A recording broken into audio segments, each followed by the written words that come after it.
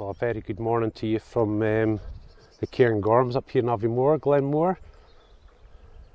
Another tour for you today. You guys have just another, I mean, the weather's just crazy good. It's just crazy for this time of the year.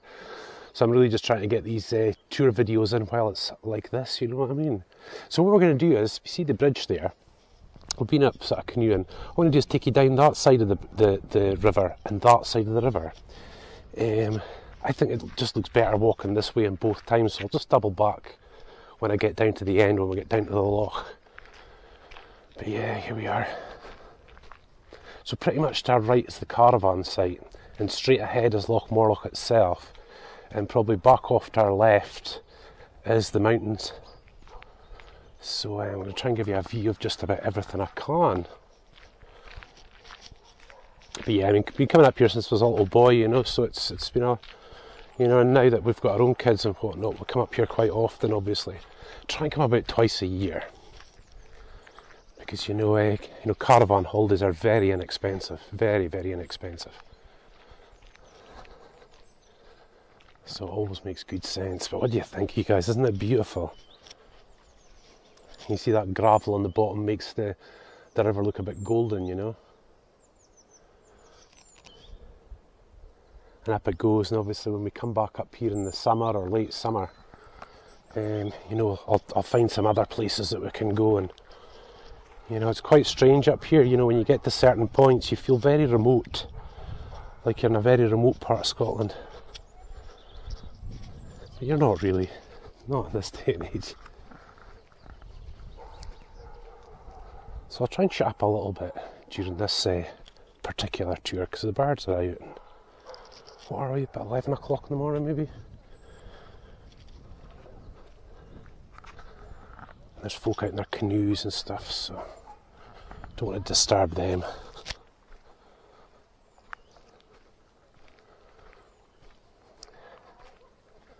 But yeah, usually down here they've got ferns, you know, you're up to about your waist in ferns.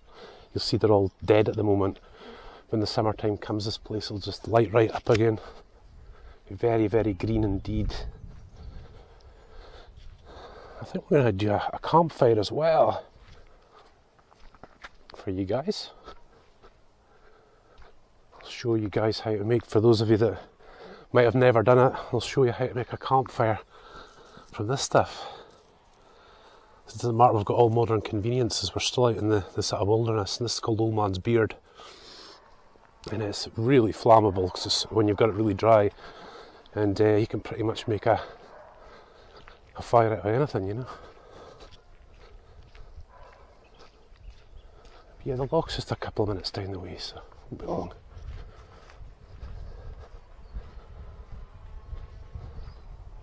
And if I do go quiet, it's just to give people peace and quiet. They're having fun out in the canoes. As you can see, look at that.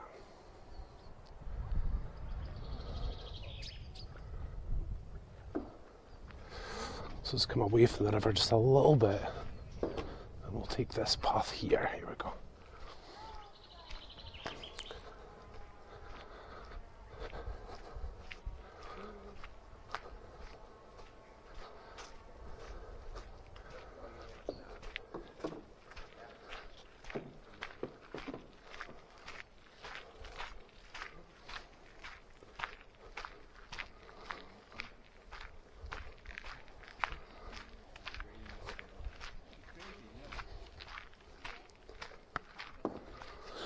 Excuse me, you guys.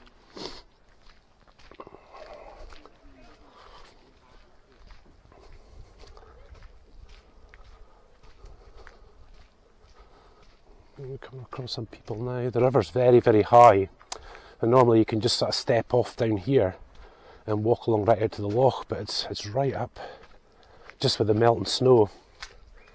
As you'll see, the mountains are still very sort of covered in snow, you know.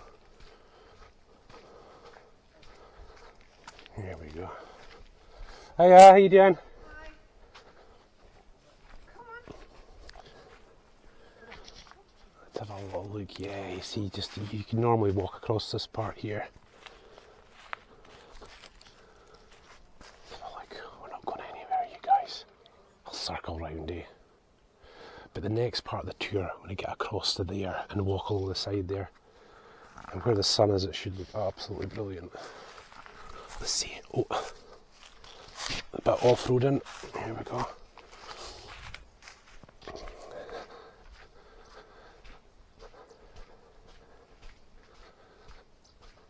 Can we get out down there? No, we can't.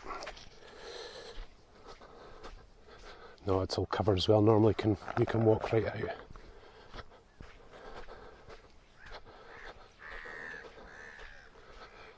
Yep, covered as well.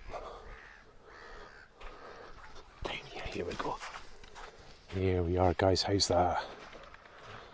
As you can see, this bit's normally all just a big sandbar, even right out to there normally, but the loch is really high. Let's get out a little bit at least. Let's see. Hey, Mr. Duck. You can just see how beautiful the mountains are just now, you guys, and the sun. We just couldn't have asked for any kind of better weather, you know that?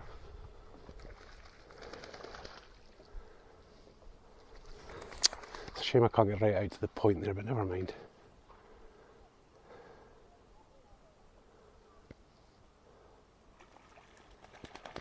Just brilliant, you guys. Hey, it's just awesome. So look out, there's a mountainside just there, like up top. The caravan site's right there, you know, runs right along there. So we're in there somewhere. And as you can see, there's lots of people hiring the canoes and whatnot coming out today. Have some fun. I'm going to try and get in the canoe myself, I think. Right, guys, what I'll do is I'll switch off, double back, and then we'll head down to the other side of the river, down the other side of the river bank. So here we are, you guys, down the other side this time. Now that walk really does take into such a beautiful part, but I think we'll maybe do that next time. So just give you a quick look at where we're at. There's the bridge, you guys. I think let's have a wee wander down there, around the other side.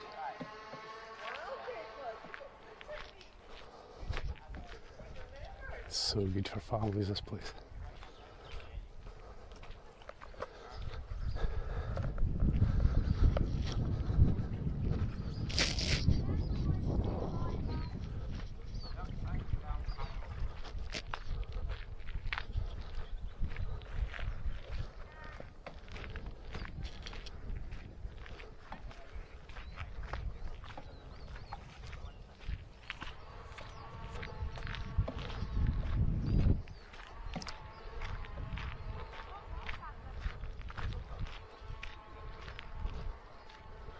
Oh yeah, break away from the river a little bit here just to sort of circle out and come back in on it again. But boy, couldn't ask for a better day really, you know. It's just amazing. It is amazing, I don't use that lightly, you know, it's a hit or miss whether you get good weather up here, you know. But you know, this is actually one of the places where, you know, it just doesn't matter what the weather's like, it's still just beautiful, you know, whatever state that it's in, you know.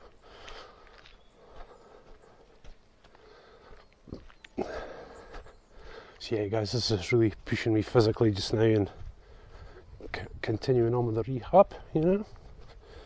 So apologies for the heavy breathing, I'm kind of pushing quite hard.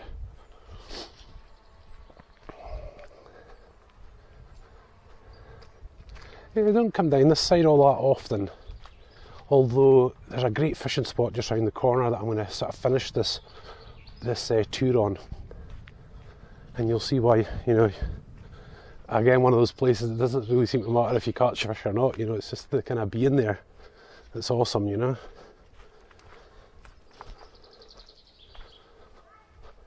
There you are. So obviously there's the path we took down to that side. We're not taking that side this time. There's some trees down which they leave in. It gives a wee bit of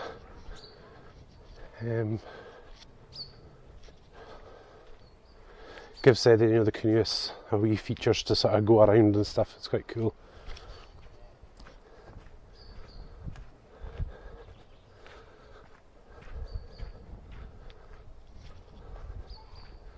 All the heather's still out, of course. It'll be blooming a bit in the summer as well. Get some really, really beautiful colours. But most of these trees up here are evergreens, so it stays sort of green all year round. So what I think I'll do, once I get to the end, I think I'll turn the camera to the side and just walk along the loch and give you guys a really good look. We'll cut through there. Yeah. That's a wee bit lazy of me, but just not sure, probably get cut off over there because the loch is so high. It's very, very high. Not the way it used to be. I've got a bit of wind now as well, so I'm trying to cover up the mic while we'll go along here. I think this is pretty much the exposed side, So let's have a little look around. As you can see, all along this bank is this gravelly. It is gravel, it's not really like sand. So yeah, that's the point I would have liked to have taken you out to, but that's okay. Oh, sorry you guys. Check it out. And when the loch's like a mill pond, like it's just absolutely flat. Canoeing just isn't any effort at all. So I'll try and get you guys out there as well. Don't know what that dude's trying to do with us. Oh, he's stuck. Yeah, so let's see if I can just cover the mic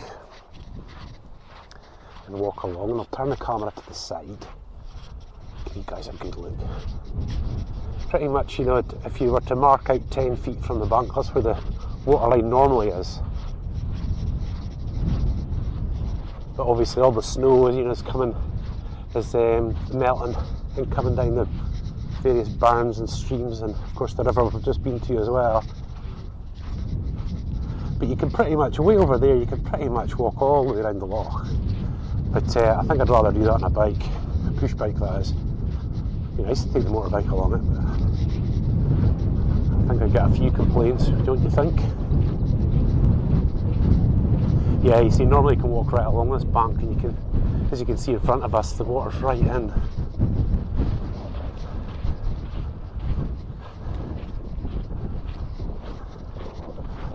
Oh, the wind doesn't spoil this. Yeah, look, it's coming right in. And oh wow, it has been even higher, look. That whole bit there's just filled up. I've never seen that before. And the path's all wet as well. Yeah, so let's take you back up over to the point, you guys. Let's go. So you see what I mean? Isn't it just beautiful? It's an amazing place. And I don't use that amazing word lightly, it is. It really is.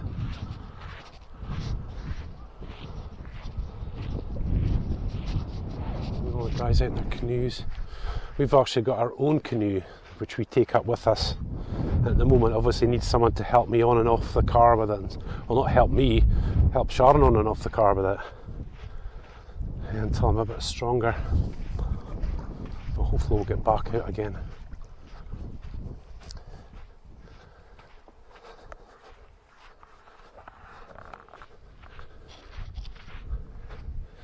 Just ace. You can imagine this up in the summer, you guys. I think we've had a campfire around this side. We normally try to have a campfire every time we come to a certain place like Loch Ness or Glenmore or something, but it's not always possible, you try and get all the dry sticks and whatnot. We'll certainly collect up some old man's beer today and be prepared. The weather forecast is certainly good for the rest of the week, so let's hope so. There we are. Time to take some photos, I think. So listen, you guys, I'm so glad you enjoy these tours, and I just hope this little run of Aviemore tours and whatnot are really enjoyable, because I'm certainly enjoying doing them. It's great to have you along, and God bless you. Thank you so much.